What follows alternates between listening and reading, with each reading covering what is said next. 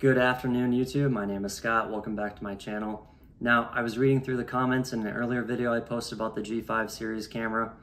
Now, somebody requested person detection at night and how the cameras perform against the G4 versus the G5 camera. I found footage of an individual walking their dogs at night in a low light condition. I will say neither camera actually detected person detection, but it did actually trigger on motion. So it did record the vent and tag it accordingly. I will say maybe it didn't record an actual person detection event because the individual in question was 60 to 80 feet away from my house. So that might have played a factor into actually detecting if it was an actual person or not. Keep in mind these cameras are in a production setting at the end of my house at alternating angles to capture what's going on from both directions.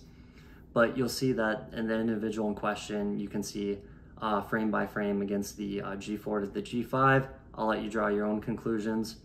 But overall, I've been pretty happy with both cameras. I don't think you can go wrong with either of them. The G5 seems to perform better in low light conditions, which I'm grateful for. And the G4 just seems to be a little bit better in the microphone area and capturing what people are saying at the end of the road.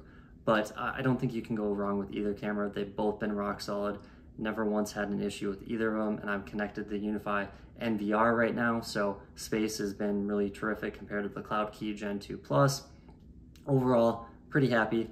I'll put the video up side by side for you. Again, draw your own conclusions, but thanks again for the comments and the feedback. I enjoy reading it, and hopefully you enjoy this little quick comparison so you can draw your own a judgment and evaluation of the cameras.